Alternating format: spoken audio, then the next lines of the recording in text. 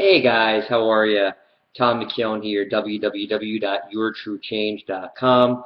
Don't forget to sign up for my free social media entrepreneurship course called 5 Things You Need to Know to Create a Business from Nothing.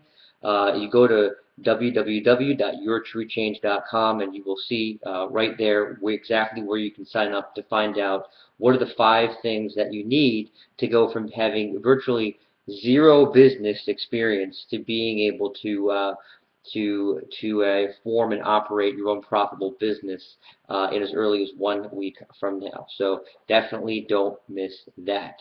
As many of you know, I used to be a corporate sales director with a financial services company, and I used to be an investment banker as well. And one of the problems that we had, just like many of you have out there, are getting prospects to sign the damn contract. So often they give you a verbal commitment, but they don't sign. It might be some huge corporation where there's tons of bureaucracy. It might be some, small peanut company that just simply won't get back to you or make up their mind. How do you push them to make to sign the dotted line and to go from prospect to client? It's very, very, very difficult, whether you're a boutique law firm, a boutique bank, you're a boutique insurance company, you're a service provider of any nature where you need a contract in order to bring in the money and to start doing your work. So today I'm going to go over the 3 ways to push your prospect to sign. Okay? 3 things that you can do. There are many things you can do, but 3 things that I do typically to get my clients to sign up, to give them a little bit more incentive so they'll kind of move their bum and go forward and become a client of mine, so I can get them off my prospect list and get them over get them over in the P&L section, if you know what I mean. Number 1, of course, and this is something that is very, very popular. That, of course, is the time-sensitive discount.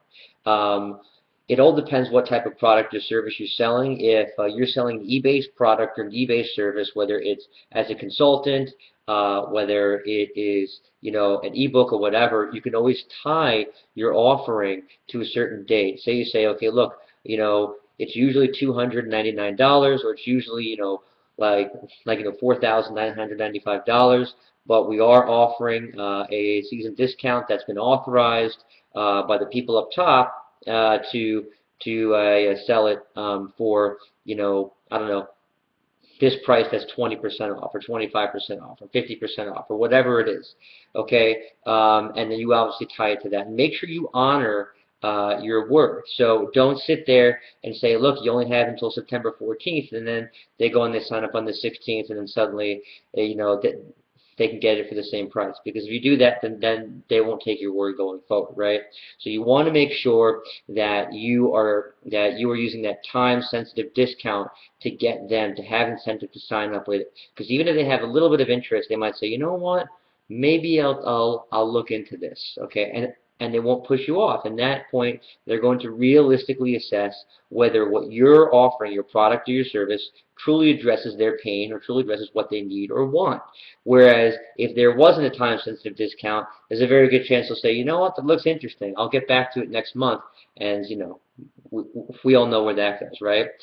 Number 2, of course, is the time-sensitive inclusion.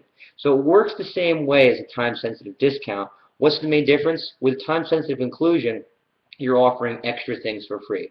Okay, I'll offer 2 extra hours of consulting or coaching fees for free. I'll offer 4 extra hours of whatever. I will do this. If you're a lawyer, a consultant, a coach, this is absolutely valuable, right? Because people get their bills and they fall off their chair. You don't want that. And if people say, you know what, I can get a couple extra hours for free here, and I'm probably going to go forward with them anyway, or I'd like to go forward with them anyway, you know what, maybe it's worth it. Yeah, why not, right?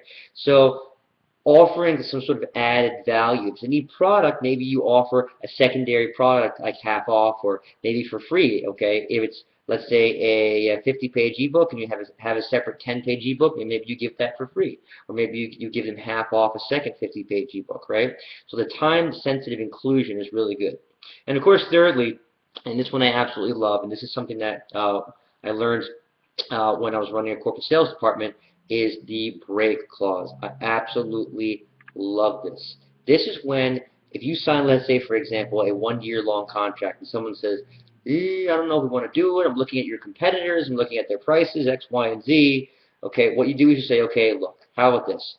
Let's get you on for a 1-year contract, 12 months, and what we'll do is we'll give you either a 6-month or in some cases a 3-month break clause, meaning that after 6 months to 3 months or whatever the break clause is, they have the chance to opt out. So therefore, you basically put the contract into 2 separate agreements, and now what this does is one of 3 things. One, it makes them more comfortable because they realize that they're not committing to the full amount of the contract and the full duration of the contract that you told them about and you agreed with them up front. Okay. 2, it helps you get them and their money in and get them as a client in, but it also has it that you do have to perform and you do have to make them comfortable, right? And then number 3, once they sign the contract with a break clause, um, uh, unless your product or service is not a fit for them or you don't do a very good job, chances that they're going to break the break clause is probably slim.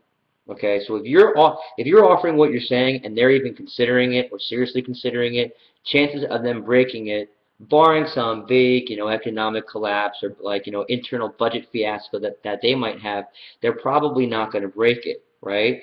So they're probably going to sit there and just go forward with the year and still pay for the year. So the break clause does work great in order to kind of ease people's pain a little bit there, right?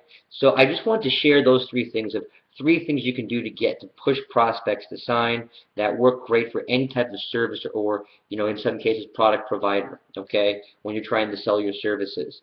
That's what I use, that's what I still use now. I hope it was helpful. www.yourtruechange.com. Don't forget to go to my website to sign up for my free course to see the 5 things that you need in order to start a business from being absolutely nobody, never ran a business, never thought of a business, never done jack with a business before, to having a profitable business within 1 week from today. Okay, so go on that chain, yourtruechange.com. I'm Tom McKeown. Thanks for watching.